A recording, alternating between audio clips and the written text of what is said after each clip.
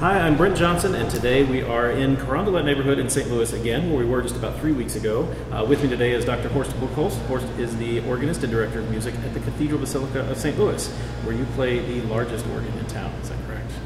I think so. I have not counted the pipes, but people tell me there's, what, 7,680. We'll visit that organ sometime when we have a bit more time than we do today. Maybe we have the time to count the pipes. We'll do that then. But today we're in the chapel of the Sisters of St. Joseph of Carondelet. But it houses a Kilgen organ that was from 1924. So we're just a few blocks up the street from where we were a few weeks ago, but we're 22 years in the future and we get a completely different kind of instrument than we have on that little tracker organ. This one is completely electro-pneumatic and 2 manuals, and let's figure out how many ranks we've got because I don't know. So let's start with the swell. What have we got? Well, on the swell, we do have a violin diapason. Let's start with that.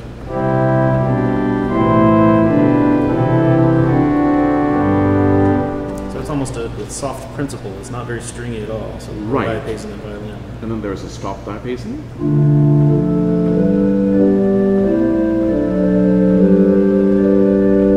And on the softer side, there is an aeroline.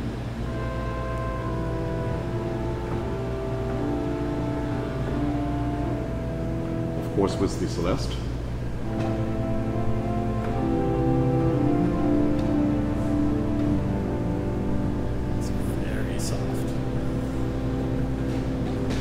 Yes, and we actually hear some background noise from outside that is louder Instructions louder than the organ sounds, unfortunately. So then we have a 4-foot flute harmonique. Yes. Sounds like an open flute.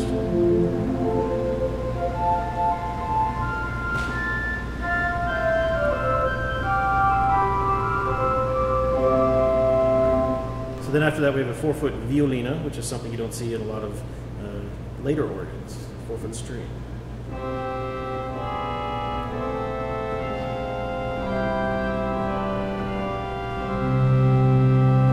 Finally, a 2-foot flatina.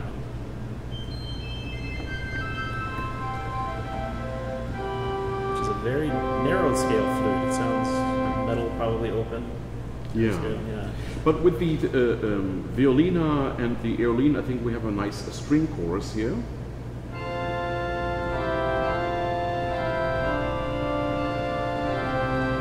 The obligatory octave couplers, 16 and 4.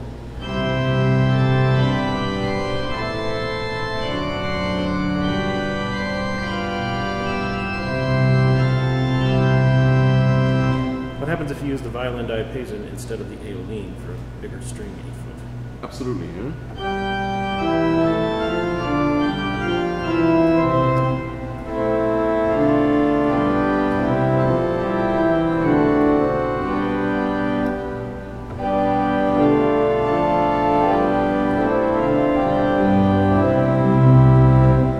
These 2 4-foot stops here, the flute harmonique and the violina, and they blend pretty well together, although they're very contrasting. Here's the flute, violina, and together.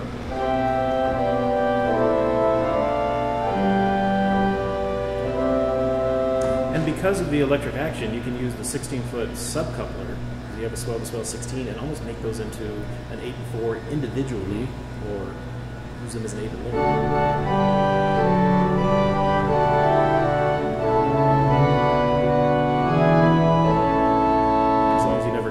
C. Right, so yeah, you got that, which a lot of Bach works don't, and you can use those 4-foots as 8-foots. You forget about that, so that's handy. Well, in some organs we find a 4-foot octave coupler built for up to 72 pipes, but really, I don't. That would be an interesting test. Maybe it might be 73. Yes. Yeah.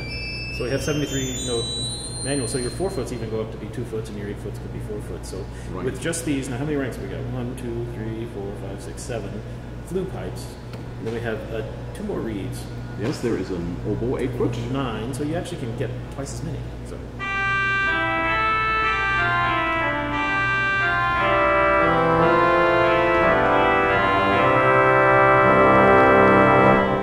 Very nice oboe, and then we also have a vacillana.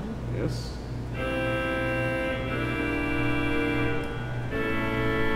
Unfortunately, our tremolo is not working. We'll have to look at that. hear it doing something, but it's not sure what it's doing. No, it's not doing But that's a lovely Vatiolana. Yes, it is. And you can blend that. How does that sound with our string ensemble if we add the box to that? Maybe with a 16-foot or? Let's just try that.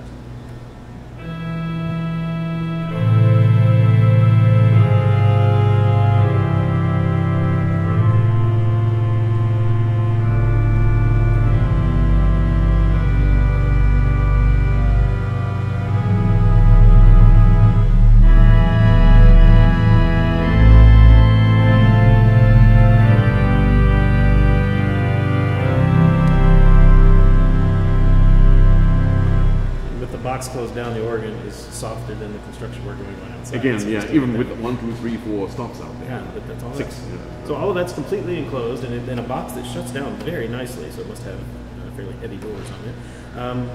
Let's jump down to the grate and see what do we have here. We have an open diapason 8.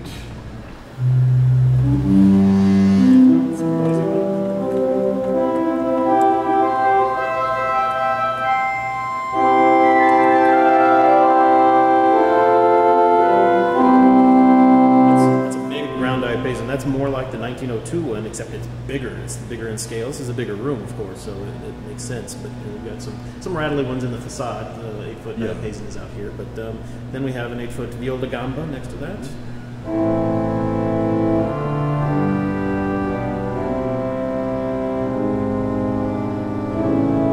That's much softer than the open diapason is. Yes, but I bet they blend pretty well.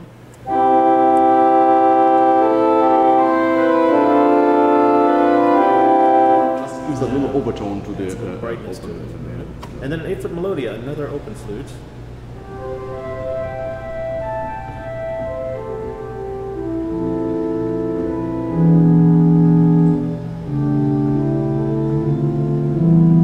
It's lovely. And then of course the ever-present Dulciana in the grate. Playing again.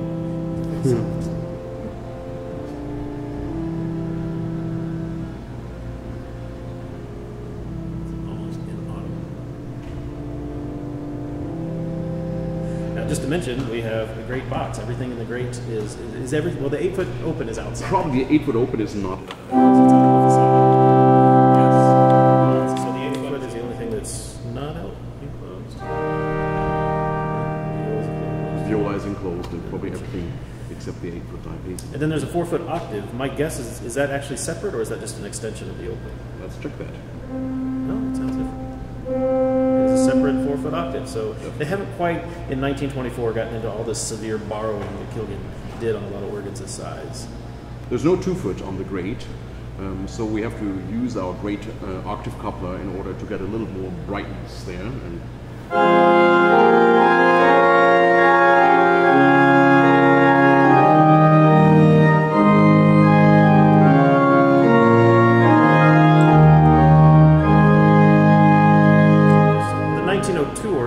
Did have a 2-foot and a mixture in the grate, so he was building these German choruses that he knew, but of course we should add, in 1902, George Kilgen actually died. So this organ was built by the company that was run by his son, even though the label says George Kilgen and son, it was his son Charles Kilgen. So another example, in 20 years, the design of these instruments has changed completely, and they're going for a completely different idea, more symphonic, less classical in design. Well, and then probably also serving the Roman Catholic liturgy in the 1920s, where we still had the old Latin Mass. So the organ has a lot of accompaniment functions during the service, which will be probably different from the Lutheran. So you were playing a lot of counterpoint in the Bach chorales, I think. Yeah, well, I doubt whether they were playing much Bach in the small parish churches. So we have a full set of couplers, swell to grade 8, 4, and 16, and then grade to grade 4 and 16. So yeah, you don't have a ton of brightness, you don't have a ton of upper work, but you can make things happen by coupling down. I mean, you do have the 2-foot flautina you can couple 4, and that gives you a 1-foot on the grade if you need something sparkly. Right. Yeah. So we have one more flute in there. We have a 4-foot flute d'amour, which I assume is an open flute. Yes.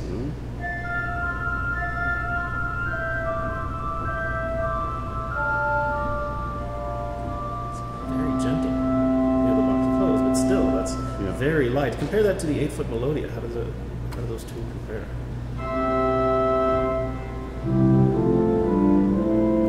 That's still pretty gentle.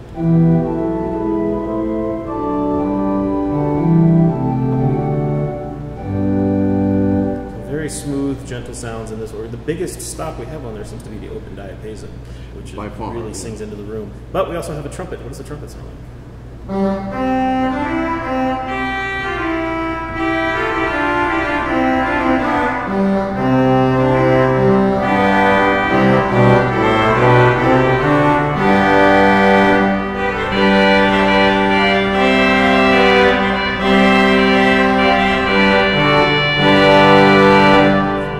For a little tuning, but that's a big bright trumpet.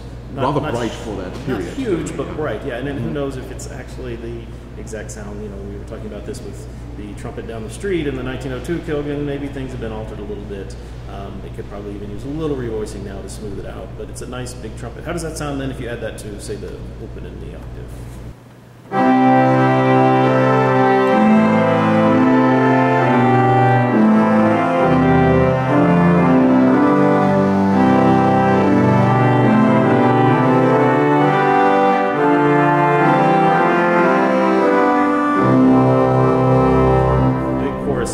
You could even super couple that to give you that brightness that's...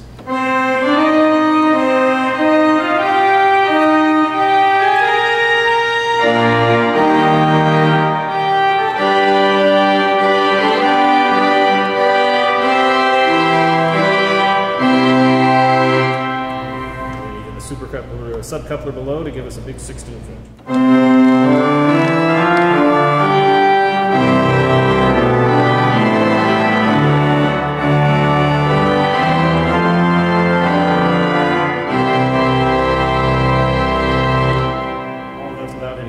And we didn't talk about it. We actually do have a real 16 in the swell that we could couple down if you didn't want to play a 16 in the pedal, which is the 16-foot Borden, and I am going to guess that that's the same as the stop diapason, 8-foot. Probably is. Let's just check that. No, it's not. It's a completely independent. This is independent rank. Yes. I'm not familiar with Kilgen organs that have this much string work, so there's nothing borrowed in this instrument except maybe the pedal. But so we have a complete 16 there that we can use. Play that a little bit. What does it sound like at the bottom? The 16-foot Borden. It's very soft.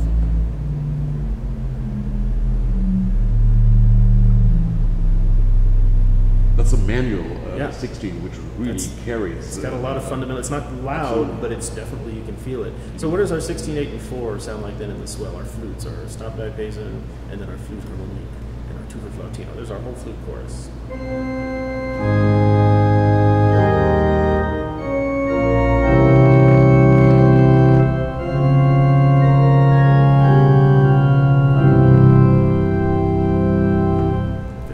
Smooth. I imagine if the tremolo worked, that would probably sound like a Hammond because the flutes are so smooth. The tremolo of those ages were usually very, very fast. Yeah. So now we have the violin diapason and the violina. So see that we have sort of a chorus here with the 16 and 2.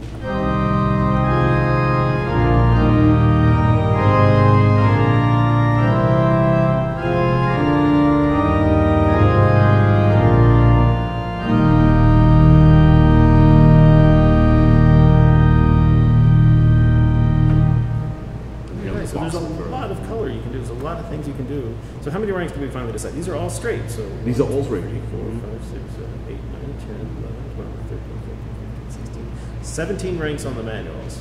Yes, and then I think that this Borden here is the same that we have on the swell.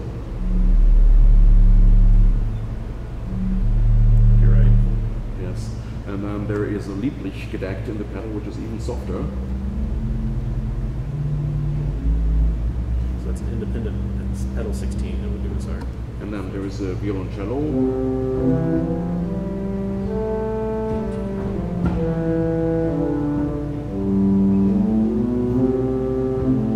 Very nice cello. And then there is an open diapason. Sounds like an open wood. Yes, it sounds a big open.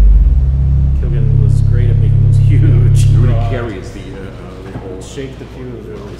So we have a total of 19 ranks. This instrument is the same size as the 2-manual tracker. I had no idea, but it's completely different sort of sound, but equally as flexible and as well thought out and as well designed, I think. So they were still doing very good instruments back then. So what do we have? What other features do we have in the organ? We have 3 shoes down here. Right.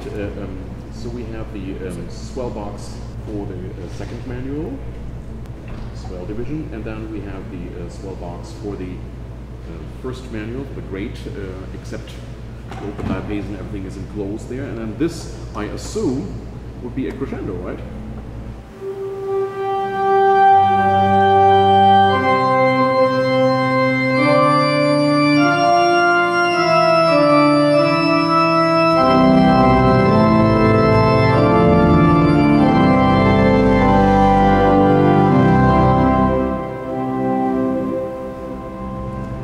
Sounds like it brings on everything but the reeds. Yes. Right.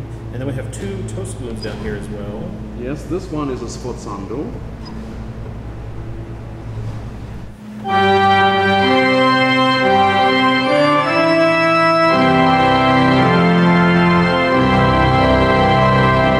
That brings on everything and the reeds. And the reeds. And then this one, let's see what this is. Oh, this is just the great coupler. Great pedal coupler. And there's one indicator light for both the crescendo and the sforzando. Yes, I think when the light is on, it's getting louder. So you just know something is on, it's going to make noise. Right. And then we have a couple of pistons here. Yeah, we do. These are mechanical. These are probably, then to set them, you actually just hold the stops down with one hand and press which piston you want to say. So let's turn that off. See whether that changes that. It does. Uh-huh. That's how that works. That's all you have to do. We have 4 pistons per manual, and they also affect the pedal stops on each of those 4. I saw those going down. Yeah, the swell seems to affect the pedal as well. Does the grate do that as well? Okay, let's see that. We don't have it canceled. No, with the orchid side, we just go. swipe once across the. Yep. Yeah, it does that too. So they're divisionals, but they affect the pedal. They affect the pedal as well. So let's hear a little bit of this organ. What have you got here to play for us? Well, I thought what is fitting for an organ of this period, and there was a composer who was actually frequently published in a periodical called The Organist. Shorter pieces useful for service as well as for concerts. And this composer's name is E.L. Ashford. And you wonder, who was this guy? And what was his real name? Well, her real name was Emma Louise Ashford. She was born in 1850 in Delaware, and then moved around quite a bit with her family, was in Chicago for a long time, and wrote over 600 pieces of music. But because women composers were probably not quite as much appreciated in those days as they are today, she very frequently just gave her initials, and people had to guess who is E.L. Or what does that stand for. And I have 2 little pieces here. One is called In the Twilight, a very charming piece which shows off the flutes here on the swell, and then the oboe.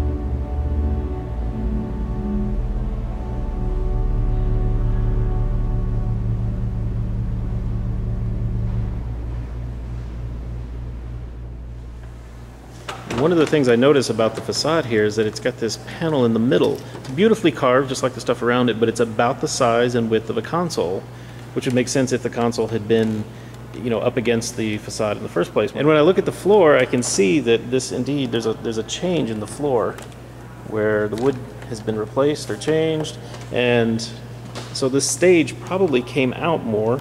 This wood down here is different than the wood of the case, so this was cut back at some point, and I bet the console was up here, and they replaced it so that the organist could look over the edge of the balcony and see what's going on. Well, this looks like the other wood in these 4 planks here. Just, they're different. Maybe they came from, maybe they were part of this wood up here. But I'm wondering which is the newer one. Whether this is the older one, and whether there was something that was laid under here. Well, you know what? This wood looks like this wood. So maybe this is the old floor. Yeah. And there was probably a hole or something for the console winding or something, and they had to get replacement wood. We can never tell for sure. And of course the doors have been replaced by something that's a bit newer. As a matter of fact, these doors look a little bit like closets. Yeah, they're just closet sliding doors so we can get into the organ. At least it's easy to get in. Well, let's see inside what we've got. It's very crowded. There's our regulator full of bricks. Somebody's added some weight. Wow, you can see the old junction board back there with some new work has been done. I see a new set of wires on it. And right up in front here is that must be the grate open. That's the only stop that's not in the swell box. So the grate box is here on this side, and then the swell box is over there.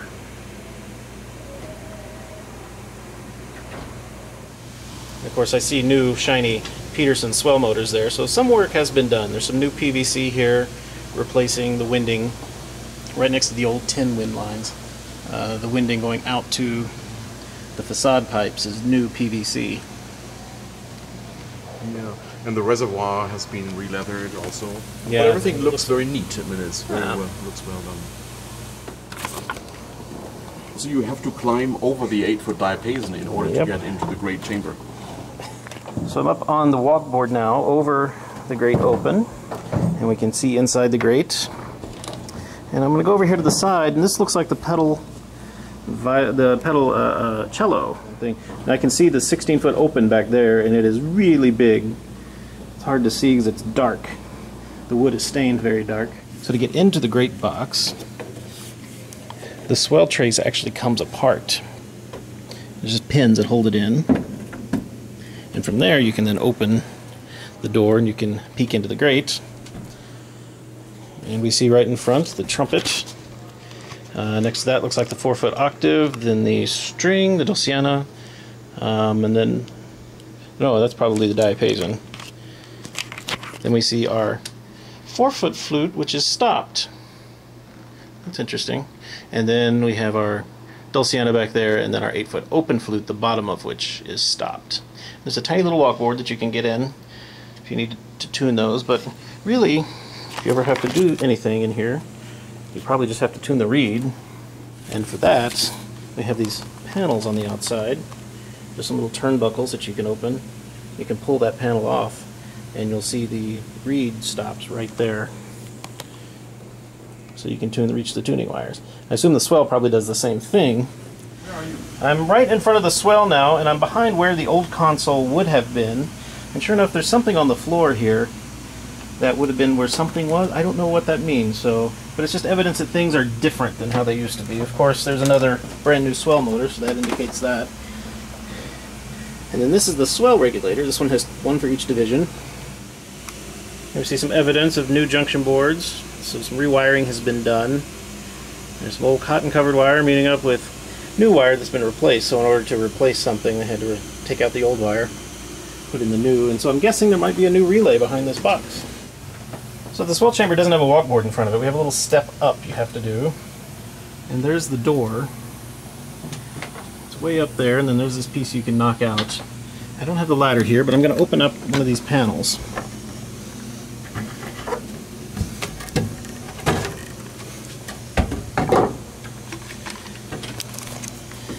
So here's a swell with the tuning panel removed, and we see right in front the Vox Humana. And then behind it is the oboe. There's some flutes in the back that are all stacked up there on really tall toes so you can get to them. So things are kind of crammed in this box. Little Vox Humana pipes. So we're on the right side as you look at the organ. This is the C-sharp side. The pipes starting from low C are over there on that side, and there's a panel for them right there that you can open up if you need to. And there's the piece of the trace you take out to get in through that door. But we're not going to go in today because I don't have a ladder. Here's the chamber lights. Don't see switches like that very often. The chest for the facade pipes. It's just this little wind chest here hanging off the case, and if I press one of the primaries we get a sound. Not very big. The second piece by E.L. Ashford is a postlude in F. It shows diapason choruses, and then in the end, for a brief period, the full organ. All right, let's hear it.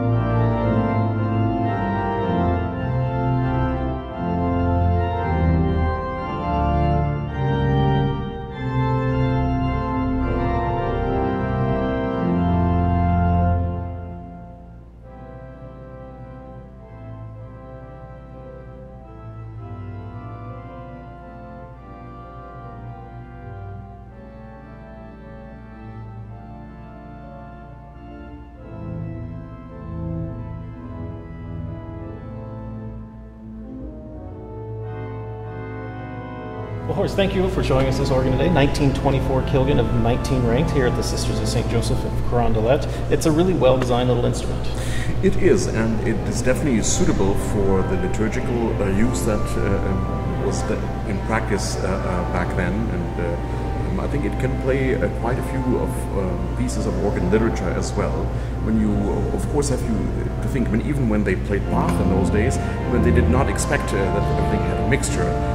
If you look at some of the older Bach editions of that time, they were really done with these kind of organs in mind. It's still here doing a great job playing today. And I hope that we can preserve it so that future generations will enjoy this instrument. Indeed.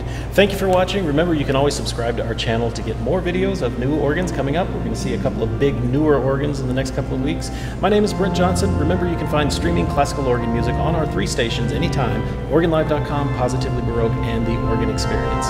Thanks for watching.